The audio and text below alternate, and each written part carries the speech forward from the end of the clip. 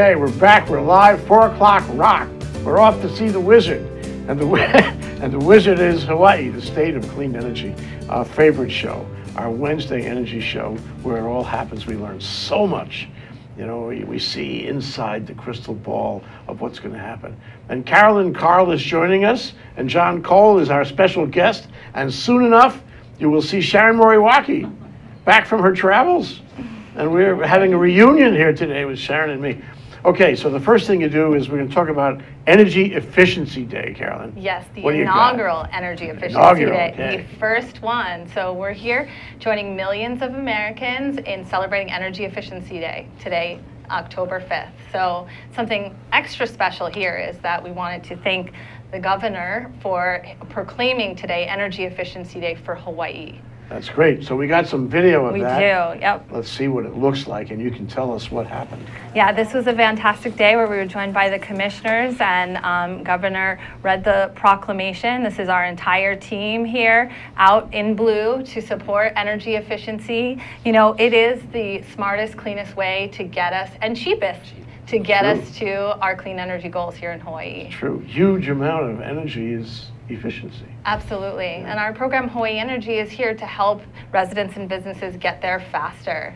You know, last year alone, we saved almost 150 million kWh to the system level.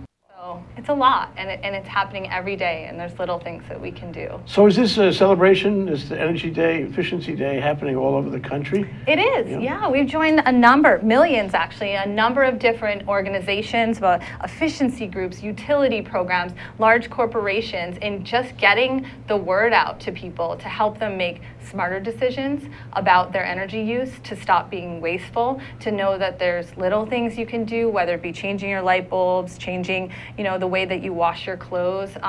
Tips all over. If you visit our hawaiienergy.com right now, you can follow us on Twitter, Instagram, and see all the great stuff that we're talking about. We actually hit the streets today too, downtown at lunch. What did you do? You walked the streets. We spread the good word. we gave out all sorts of information. Again, just raising awareness. And you wouldn't believe how excited people get just at the simple tips that they can take home right away and implement fast, quick solutions to reducing your electricity bill. Could have been your blue shirts too.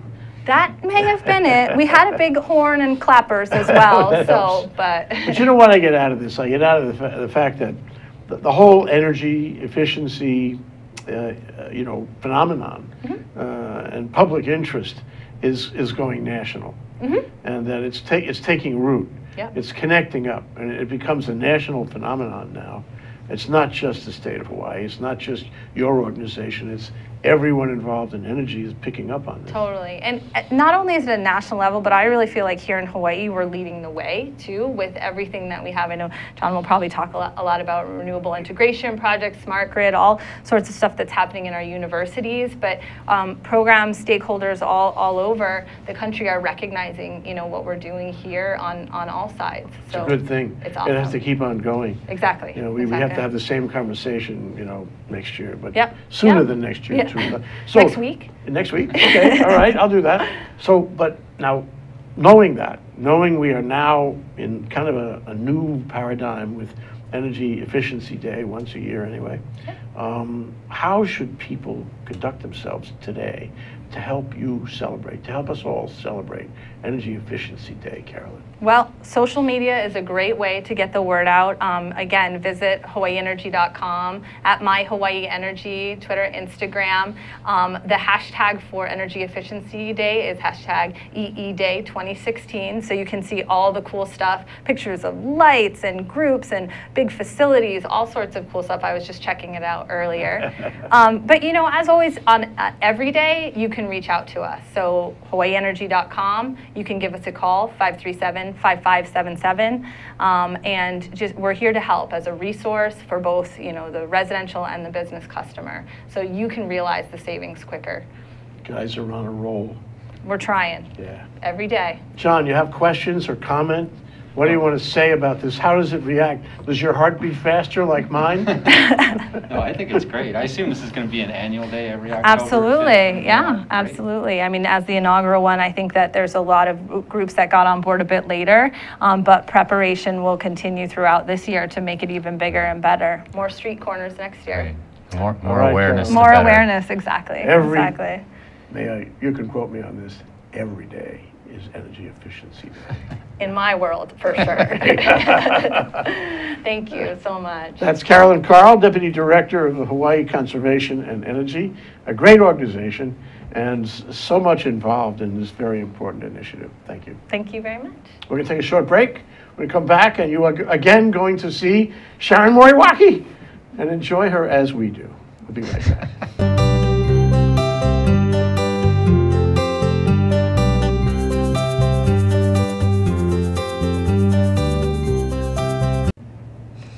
Hi, I'm Stan Energy Man, and I want you to be here every Friday. Noon, ThinkTechHawaii.com. Watch the show. Be there. I pity the fool who ain't. Hi, I'm Ethan Allen, host of Likeable Science on ThinkTech Hawaii. I hope you'll join me each Friday afternoon as we explore the amazing world of science. We bring on interesting guests, scientists from all walks of life, from all walks of science, to talk about the work they do, why they do it, and moreover, why it's interesting to you, what the science really means to your life, its impacts on you, how it's shaping the world around you, and why you should care about it. I do hope you'll join me every Friday at 2 p.m. for Likeable Science. For a very healthy summer, watch Viva Hawaii. We're giving you the best tips and with our best health coach here. So, Viva Health Coach. Viva la comida saludable.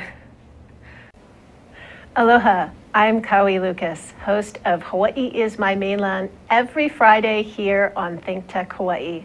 I also have a blog of the same name at kauilucas.com where you can see all of my past shows. Join me this Friday and every Friday at 3 p.m. Aloha. Aloha! I'm Chantal Seville, host of the Savvy Chick Show on ThinkTech Hawaii, and I'm going on tour. I'm taking you around the world. We're going to Canada, and then we're going to, well, we're in America, then we're going to San Francisco. So keep staying tuned, 11 a.m. every Wednesday on the Savvy Chick Show. We'll see you next time. Looking to energize your Friday afternoon? Tune in to Stan the Energy Man at 12 noon. Aloha Friday here on ThinkTech Hawaii. Pumped hydro, that's the word. We just had a great show on Hawaii, the state of clean energy, with George St. John and Ray Starling, and we're talking about okay, we're back, we're live, we're here, look at us. This is Hawaii, the state of clean energy, every Wednesday at 4 p.m. We have such fun, we learn so much, we meet such interesting people, like John Cole, for example. Sharon, you and me, and John. That's what we got here. Yeah. And this month is really exciting because we're going to hear what is happening at the university. And John is coordinating this whole month. Let's preface that. You know, there's a lot of stuff happening. And you can quote me on this. There's a lot of stuff happening at the university. Right. It's so big. It's such a juggernaut of stuff. I mean, everywhere you look, there's something happening. And the problem with that is we've got to tie it together. So John is there in the middle of it at HNEI, which everybody knows stands for Hawaii Natural Energy Institute. Okay. So John's going to tell us. John sees it all that. happening. So John, what is happening and how are you tying it together? Well, like you said, Jay, there's an awful lot happening, and I'm sure I'm not even aware of everything.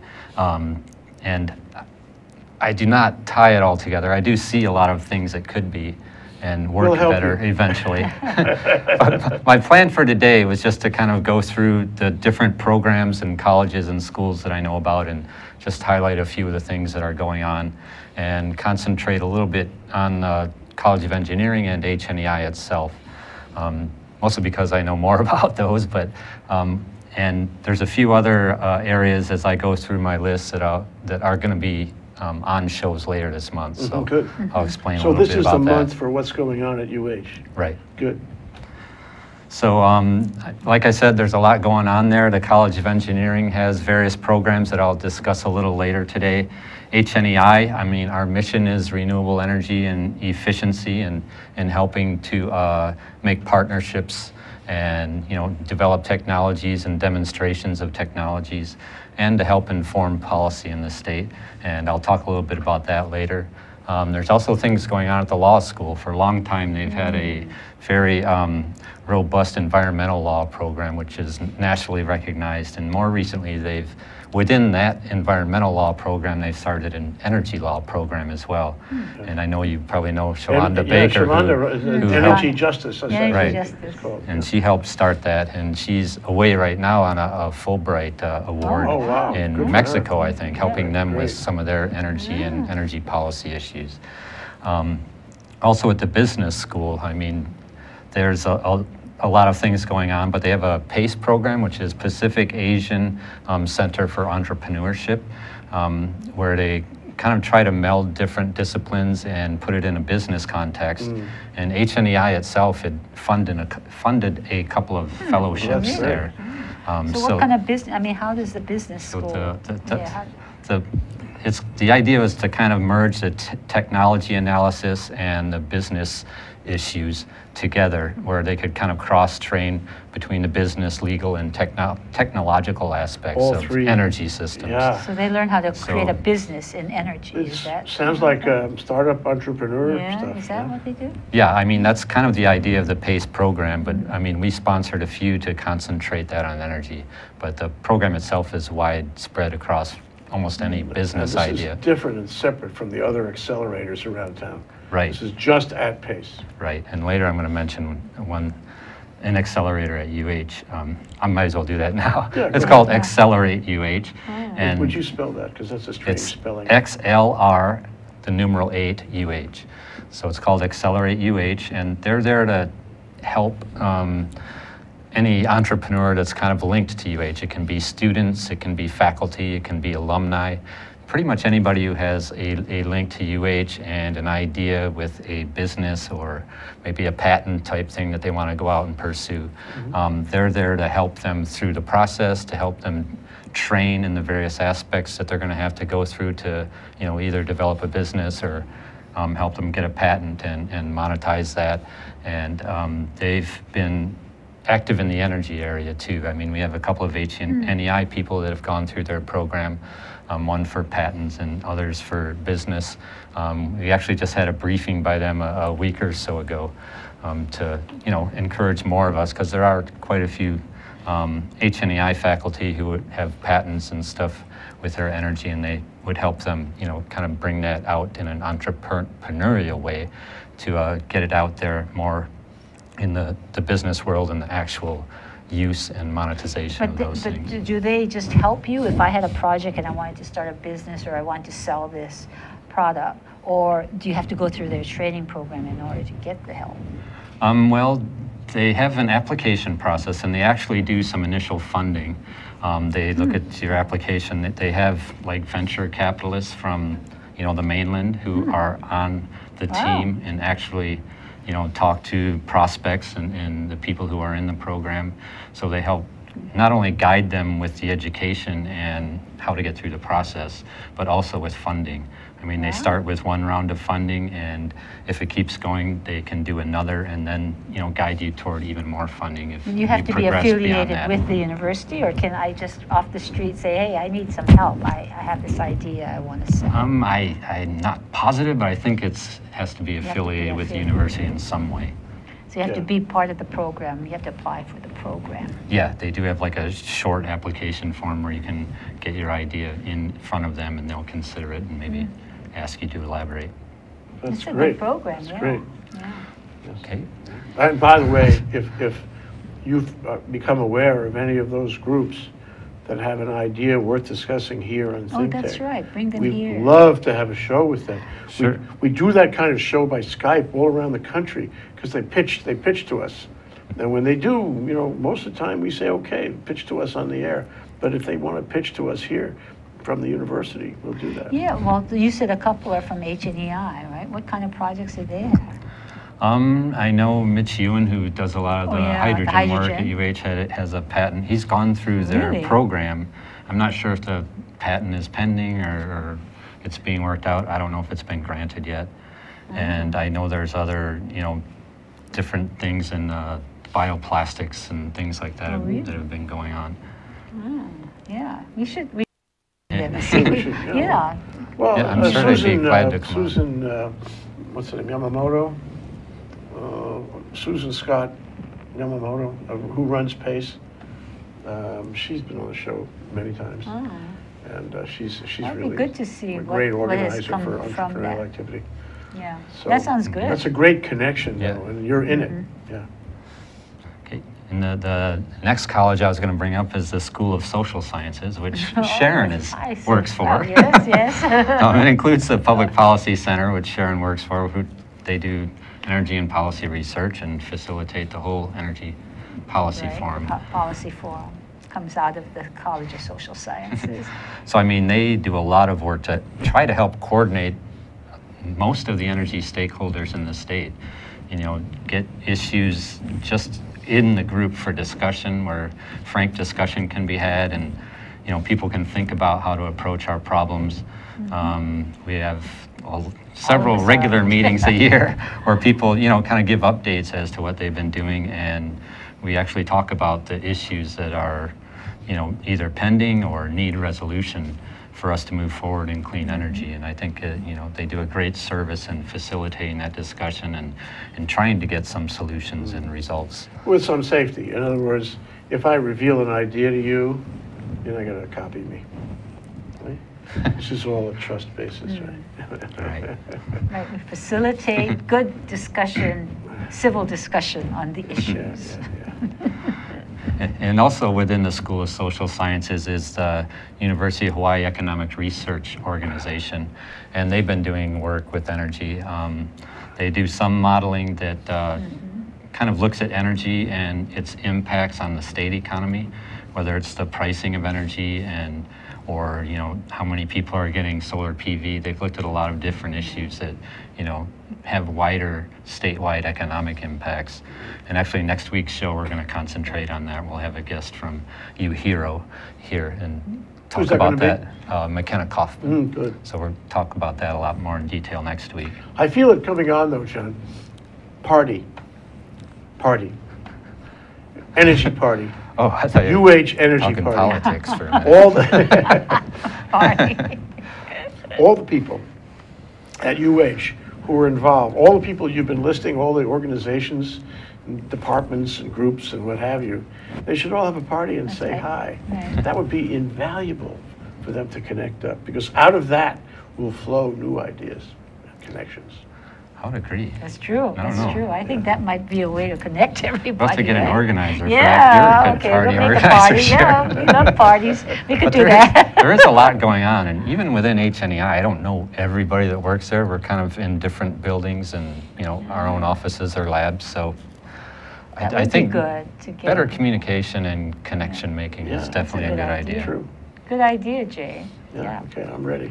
Okay, we'll party. I did want to mention one other Please. part of UH that's involved in a lot of energy research, and that's the Applied Research Laboratory at the university. They were established just like 8 years ago. They're sponsored by the Department of Defense and the Navy, and they look at researching and developing and testing technology, you know, that will help further the Navy's goals. And a big piece of that is on the energy side. And actually 2 weeks from now, we're going to have Carl Campagne. Oh, good. He's a good guy. He's going to be He's one of here our regular talking about hosts, a yeah. lot of what they do, you know, Yeah, with fuels, the green biofuels. fuels and biofuels initiatives and waste energy and a lot of other things that they're looking at. You know, there could be a database on this about who's doing what, you know, and who the individuals are and contacts, and it could be on a website.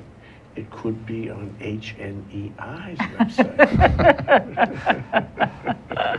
Well, this Could is a be an good start. HTTPS. Yeah, it's a good start. I mean, John has done a great job in just getting all the people who are doing things, because there's Yeah, a lot that's going great. on at UH. It goes to a good place. And like I said, I don't know everything that's going on, so I'm sure there's other areas that I Yeah. haven't touched on where people are looking at clean energy issues being renewable energy integration or efficiency type things.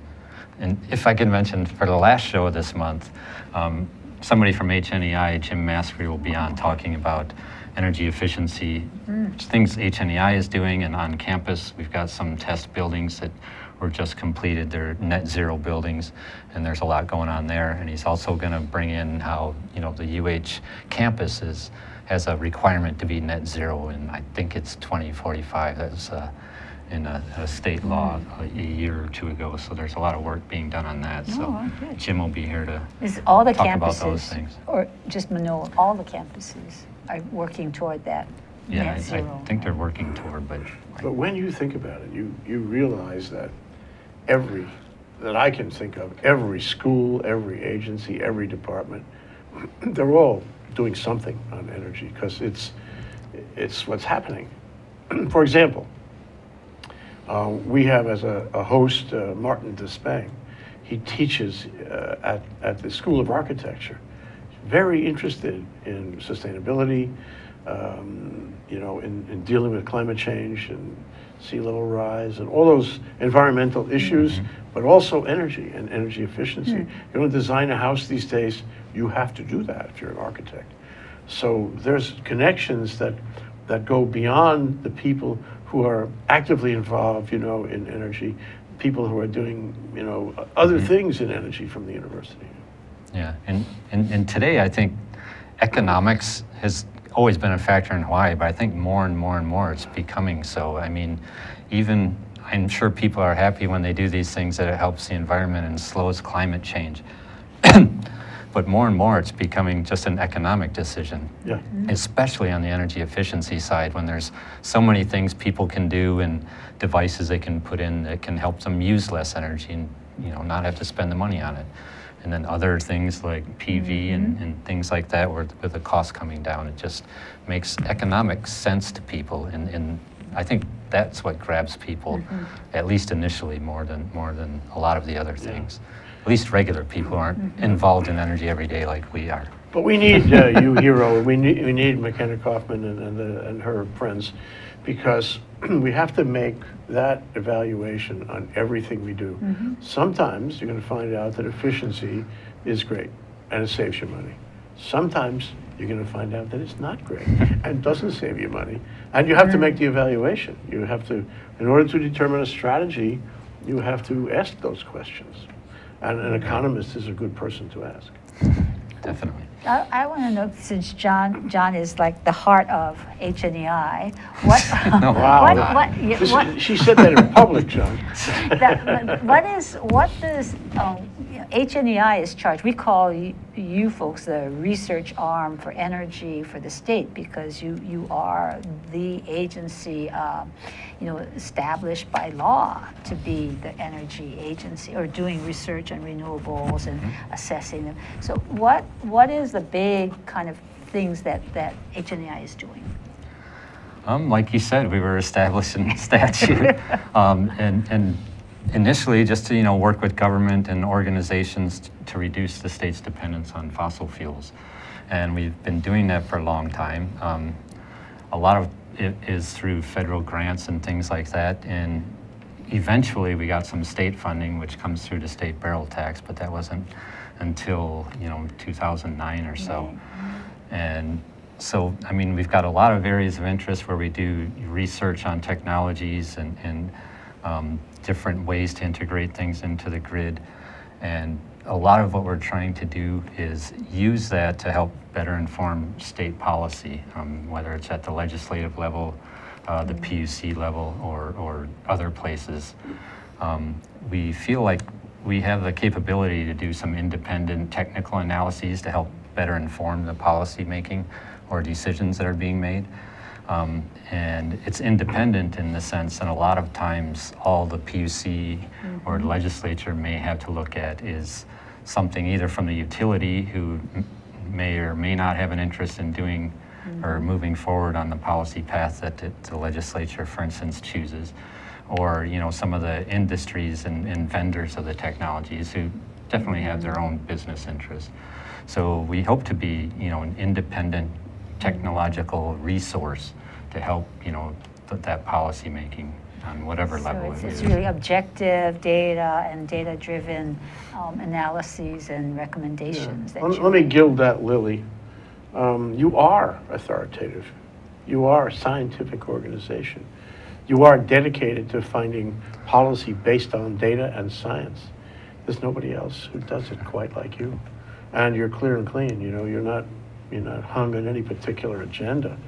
So you are very authoritative, and we count on you to approach the legislature and straighten them out on things they may be confused about.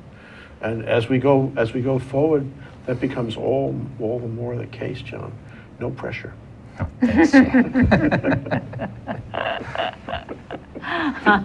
But it is important. It is important because, you know, we have a lot of opinions swirling around. Some of which are good and some of which are not good. But, you know, but then you need to have it somewhat fact-driven and research-driven and do the testing, which is what you folks do. Yeah, and analyses. We're definitely in the short strokes on trying to figure out the best way. It's easy to make a mistake. It's hard to recover from a mistake. We need the best thinking we can get. You are in the center of that, John. No kidding. Seriously. See, it was a heart. Where we are in energy and clean energy. You want to respond and disagree with me? I don't that the need is there. I mean, I wish we could answer everything, but I mean, we do analyses to try to, you know, help inform the best decisions we can, whether it's, you know, what we can do to help get more renewables on the grid, what the cost of that is, what the benefit is, and if it's worth spending money on this or that. And those are important analyses, yeah. And in a lot of ways, the state is in the forefront in this area. So, I mean, as best as we can, we like to inform that with, you know, technical analyses that are independent of, you know, like you said, having any chin in the game and wanting one outcome over another. We just want to help do it the best way we can. So where can I find your stuff? Where can I look at your reports? Where can I learn about your projects? It's all on our website. I believe it's HNEI.hawaii.edu. Yeah, that sounds good. HNEI.hawaii.edu. You can go and learn a lot there. Yeah. Okay, Sharon, time for you to close. Make a summary and close. I think that research is really important. The analyses are really important. The university plays a pivotal role in all of that, and we count on them. So I'm glad that John, HNEI, is doing that in the forefront and leading the way and hopefully coordinating, and we'll hear more about that in the weeks to come. Yeah, great, John. Thank you so much. Thank you. Not only for doing these shows and setting them up, but for doing what you do at HNEI. I appreciate that. Thank you, guys. Very good. Appreciate it. Thank you.